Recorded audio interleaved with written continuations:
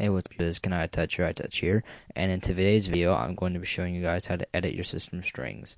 And yes, we all know that Customize is up and running in Cydia, but right now the edit system strings part of Customize isn't working, so I'm going to show you guys an application called iUtilities, and I'll provide a link in the video description so you guys can download it, and just go ahead and download that, and then unzip it and run this iUtilities thing right here, and you'll get this folder also called iUtilities, and just double click on that. And then open up iUtilities. It's this little black box, and just open that up. And then for our purposes, we're going to click on String Editor. And iUtilities does make changes, almost all their changes through USB. So make sure your iPod or iPhone is plugged in. And I'm just going to change one for you guys. I'm going to change the system string, the slide to power off string to slide to boot down. And then once you've made all the changes you want to, just click go. And it'll say, please respring your device.